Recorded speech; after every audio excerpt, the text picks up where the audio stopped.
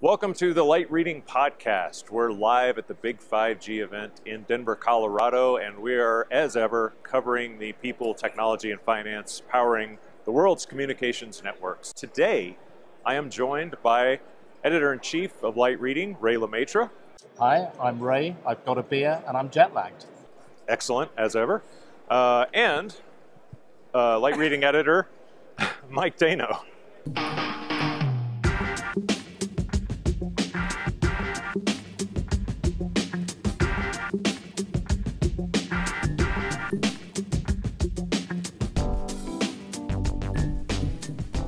All right, so we've got some talking to do about the big 5G event. We're at the end of day one of the event, and first of all, I guess the big topic about big 5G is how are we there yet, or is it still in the hype cycle? And I guess, is it really going to happen in the way that we've been sold? You know, up till now. Well, I don't think, for the early days of 5G, I don't think anybody ever thought or expected or said that it would be everything all at once. What I haven't seen so much of so far is any actual evidence of mass uptake of early services. Now, I know that look at that. It's a cold one. I feel like I felt you sneaking behind me. We just had a behind-the-back beer handing from our senior editor. I think Kelsey is the best. Indeed, is what that means. But I think there's been some reports that with the mass rollout of 5G networks in South Korea, that there's been up to 250,000 customer sign-ups just in the first couple of weeks, and obviously that's very encouraging for that market. But that is a smallish market with a lot of very innovative and progressive network operators who haven't just rolled out a couple of places. They've gone full out, like almost covering half, if not more, of the country from the beginning. So that's quite a different model. So I think, for us to be talking about any knowledge of what 5G is in the early days, we need to see more of that level of kind of deployment, and then find out actually if 250,000 people are using 5G services in South Korea, are the networks holding up? Is the transport network holding up? Do they actually know who's on the network? What are the analytics like? I know they're not going to tell us, but eventually we need to find out this kind of thing, because so far it's been all guesswork. Right. Yeah, and it's interesting too, because that's not as challenging a geography as North America or Europe. So the propagation, all the radio stuff that has to happen is... Show me 5G in Wyoming, and then I'll be impressed. That's how much I've learned about U.S. geography. Wow. It's impressive. I know. It's very good. Yeah. My take from the deeper we get into this, and the more I hear at this show and other shows, is I feel like we're not even at the first inning. We're at spring training. We're at the spring training before you go to spring training, and you're doing stretches before the actual workout of the first day of spring training for 5G. It's just put that on a white paper. So we just got dressed and we've gotten our massage, and now we're out on the field. Yeah. You might have put on your uniform. That's where we are. We put on our 5G uniform to go to this first spring training. Sometimes I put on my uniform prior to any first inning of any game whatsoever. We don't have. This sounds like naked 5G to me. It is. It's non-standalone cores. It's coverage measured in blocks. It's one phone. There's no improvements in latency. I mean, what do we have so far? Yeah, we have so little in terms of what we've been talking about and what we've been promised, and it's so much further down the road than even next year. I think we have a good case for localized 5G. We have the enterprise cases are there. The factory floors, hospitals, where you can build a network sort of surrounding a single use case and give them great bandwidth, and of course connect it to fiber, because that's really what's going to drive the whole thing. I think those will start showing up. AT&T and Verizon both seem to be really bullish on the business case for that, and they both seem to be saying that the business side will drive consumer applications down the road. But besides the sort of up in the air, maybe AR, maybe VR, I don't really hear anything on the consumer side for mass adoption at all. I mean, that's all the sexy stuff. We're still very much at the non-sexy stuff. Yeah. Like, how are you going to get some power to that small cell that might actually give you 5G at the edge of that block that somebody was talking about That's what this morning. we're laying fiber to potential locations for transmitters that may one day be installed at some point in the future, probably.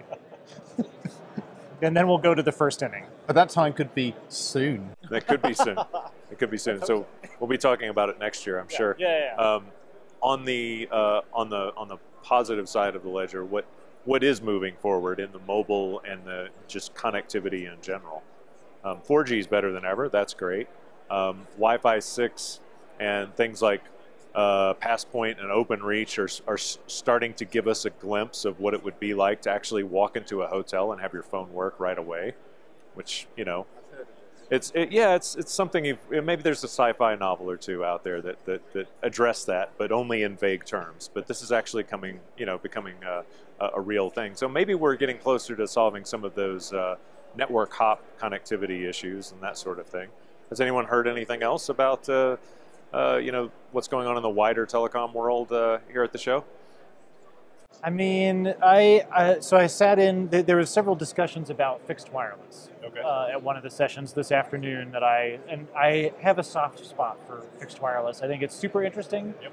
It's a great way to cross the digital divide. I think that's how the rest of the 20 million Americans that are not at all connected are going to be connected. I think there's no doubt about that.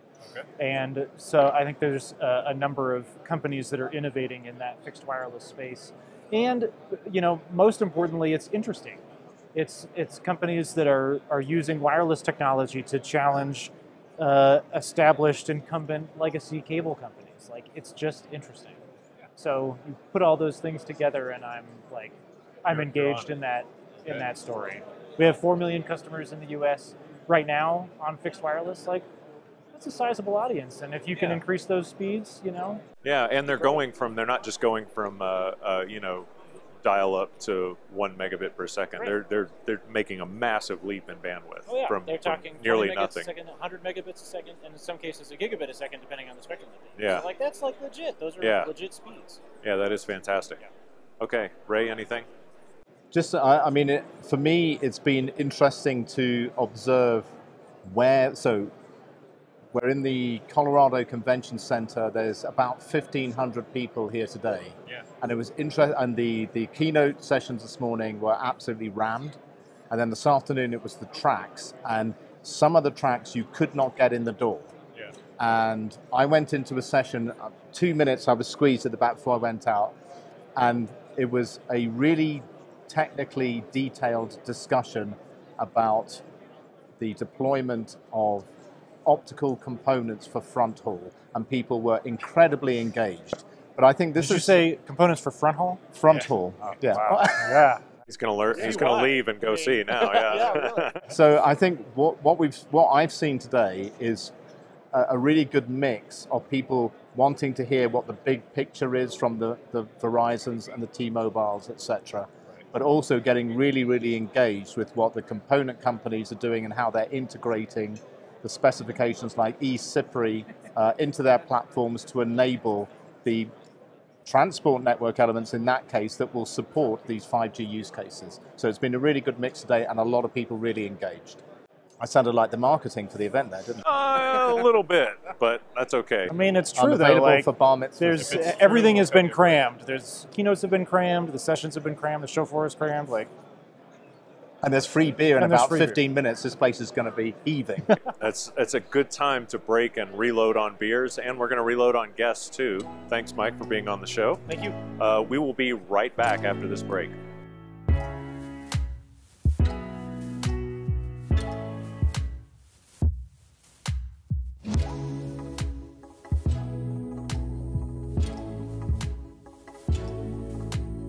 We are back on the Light Reading Podcast. I'm still Phil Harvey. That's still Ray Lemaitre. True. And we have a new guest. Who are you and what are you doing here? I ask myself that question on a regular basis. I mean, you're not paying me anymore. Why am I here? Were we paying you before? Apparently. It's outrageous. I'm Mari Silbey. I was a senior editor at Light Reading some time ago. I'm now a director of several programs for US Ignite, which is a nonprofit in the smart city space. Very good. Now I'm starting to make the connection as to why we're all here. So 5G and smart cities. You don't need one to do the other, but there has to be some sort of connection there. Well, the cities... Or you just here for the free beer and popcorn. I don't even have it. No, I mean, cities are big consumers of broadband connectivity in whatever form it is, and 5G having all sorts of new capabilities, at least in theory. The cities and municipalities are going to be big consumers of that. And ultimately, they're the proving ground for what are the use cases? Why do we care about 5G? There was a guy from the governor's office in Colorado as part of the public safety summit who was talking about the decisions they have to make, the life or death decisions they have to make in nanoseconds. And if you don't have the communications network to support that, they can't make those, they don't have the information to make those decisions. Yeah, so it really is life or death when it comes to emergency services, fire and EMT, that sort of thing. So the better the lower latency networks actually have a big use case there. And what is US Ignite doing, I guess, to sort of connect the circuit here? What are they doing to enable that, or at least get people talking about it more so they can figure out if it's right for their city? Yeah, so there's a number of different sort of entry points. We work with the municipalities, first of all, to try to figure out, because we firmly believe that the connectivity is the foundation for everything that the cities ultimately want to do. So we work with the municipalities to try to figure out how to make that work. But we also work with the private sector, because without the private sector resources and funding, none of this stuff is going to come to light. And then we also work on the technology side to advance the actual research that goes into taking these technologies to the next level. So one of our folks from one of our programs, we have a number of city-scale wireless test beds that are being set up around the country. And one of our folks was here today speaking at the Open RAN panel that Gabe Brown ran, and was talking about sort of the different ways that you can set up and configure networks, different sort of Open RAN configurations, and the way you can test them without having to have and own every piece of the ecosystem. If you have a test bed for that, and a city scale one at that, you can go in and plug in a component and say, how will this operate in this atmosphere, in this environment? Is everything to scale, or the Starbucks cups just smaller? Oh, look, Kelsey. I heard that A beer and crackers. So for those of you on the audio feed, Mari won't be speaking anymore. That's right. Kelsey has made another appearance. She's handing off beer and crackers to our guest Mari. So yes.